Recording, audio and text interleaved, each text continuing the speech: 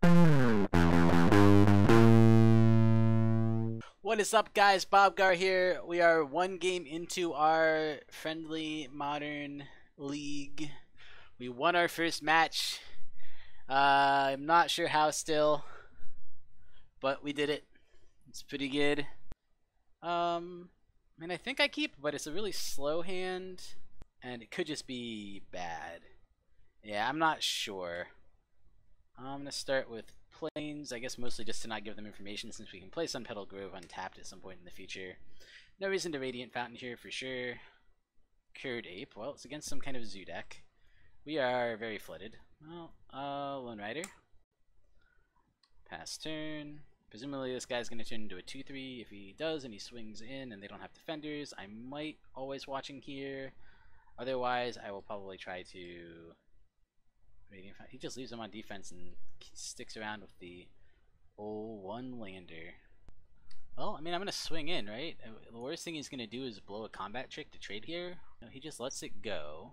That's what it looks like. Okay, so he takes a damage. And I play a Radiant Fountain. Gain 2 more life. So I've gained 3 life this turn, so Lone Rider will flip. He Lightning Bolts Lone Rider, sure.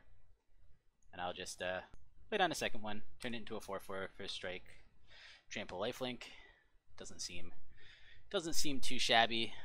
We are super flooded still, and he got his second land now. I think I'll just take here. I'm not super concerned with taking 2. Maybe I should have tried to trade, but potential blowouts are there, and I don't wanna face them. Death Touch, that's not too scary either.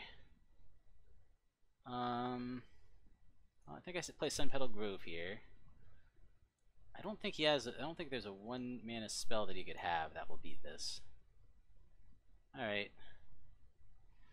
Then there's a question of, do I always watching or do I just Lone Rider? And I think I just swing with this guy. He just takes, goes to 11, I go to 27. Play a second Lone Rider, pass turn, he flips. The thing is, I don't really need to block if he keeps attacking. Maybe it's bad, maybe I should, but it's just not really important to me. He has a whole bunch of lands. Oh, he's gonna get to go off and play a bunch of stuff down. He generates 2 green. He has another one that generates 2 green, sure. And he has another Death Touch guy, sure. And another one, wow. That is it's definitely a good hand for this deck. It's an explosive zoo deck, it looks like. Land. Definitely playing always watching here. I guess he could double block with one of these. He just gives up. Alright. Sweet. So we got there against this zoo deck. We actually might want timely reinforcements against them. Jeez. It's possible. He's kind of go wide. Angelic Accord feels like it would be good against him eventually.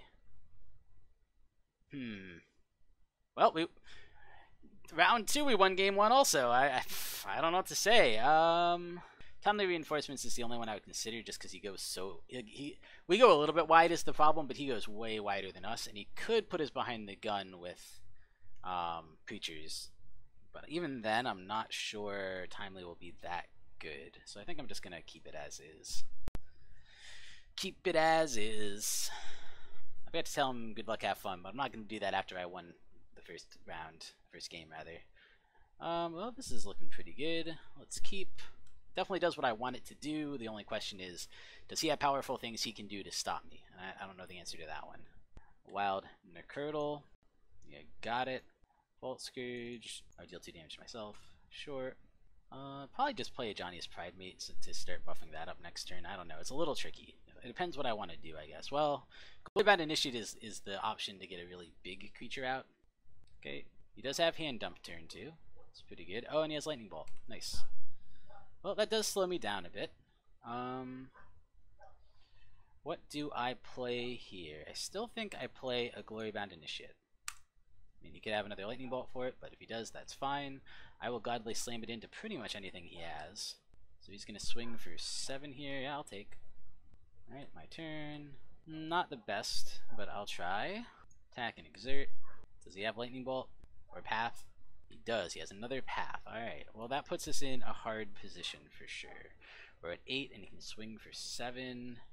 I think I just want a Plains, even though I have quite a bit of other stuff. I mean, maybe I should have tried to trade there. It would have slowed him down, certainly. I don't think I would no matter what I do. So I can either play Voracious Wurm and just trade.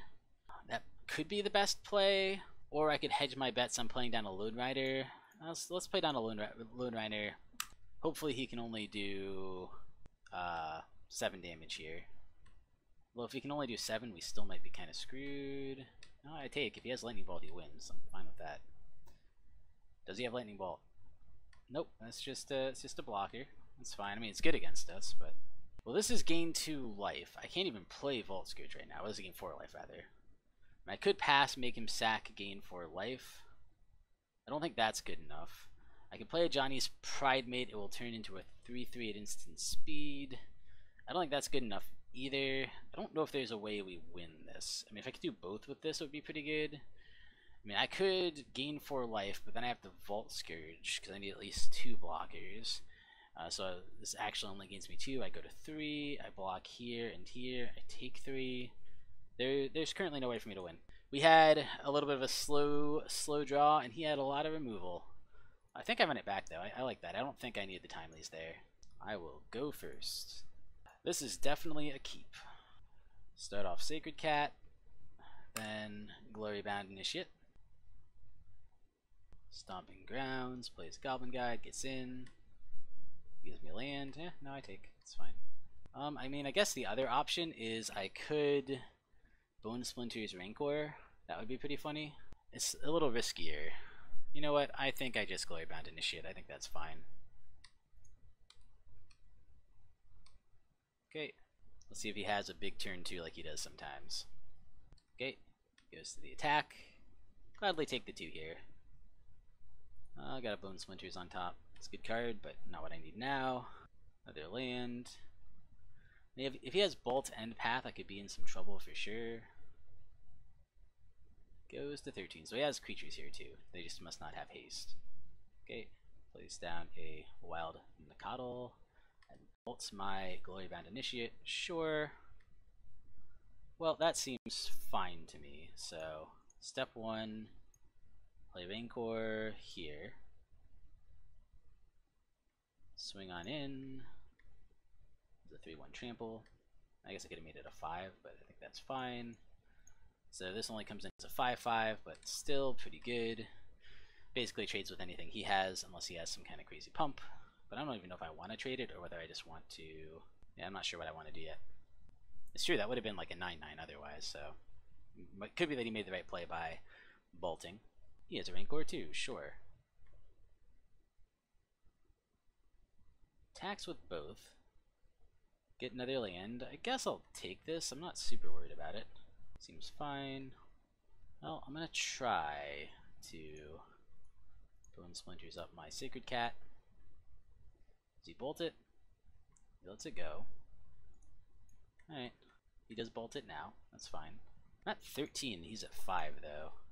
Do I play Sacred Cat and buff him? That might be the best play. Yeah, let's play Sacred Cat. And let's Rancor him up. He has a Shaman, yeah. What else does he have? Oh, he has one of those, sure. I don't think he kills me here though, right? I have life gain and I can just block the 5/3. That seems totally fine to me. He attacks, they can't attack all, right? He holds 1 back. So he's doing that, I have to do some math. Okay, so he only attacks for 6, 7, 8, 9. So I would go to 4.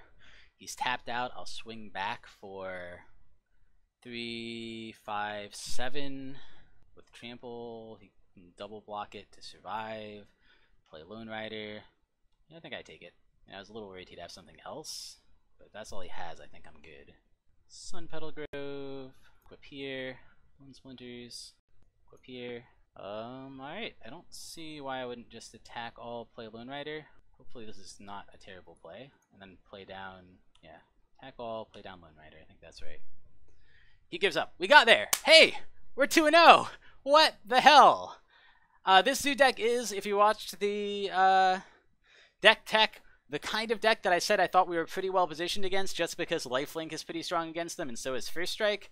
But I didn't actually expect to win against a fully powered Wild Nicodle Zoo style deck. Alright, well, somebody's gonna face us in like the 2-0 bracket and be like, how the hell did this deck get there? But I'll take it, man. This is amazing. I am without words. I don't know what to say. And it's funny. Last time we won off a 7-1 Lifelink Sacred Cat, and we did it again. 7-1 Lifelink Sacred Cats for the win, man. They're just new meta. That's the new meta in Modern. Thank you guys so much for watching. Oh my god. Thank you guys so much for watching. I'll see you next time. Hey guys, Bobgar here. I just really wanted to quickly say, if you enjoyed the video, please give it a like. If you enjoy my content in general and would like to see more of it, subscribe. I'll be coming out with more content in the future. And please leave me comments and let me know what I'm doing right, what I'm doing wrong, both in terms of production and in terms of my play and my deck building and all that. Thank you guys so much for watching. I really appreciate it, and I will see you guys next time.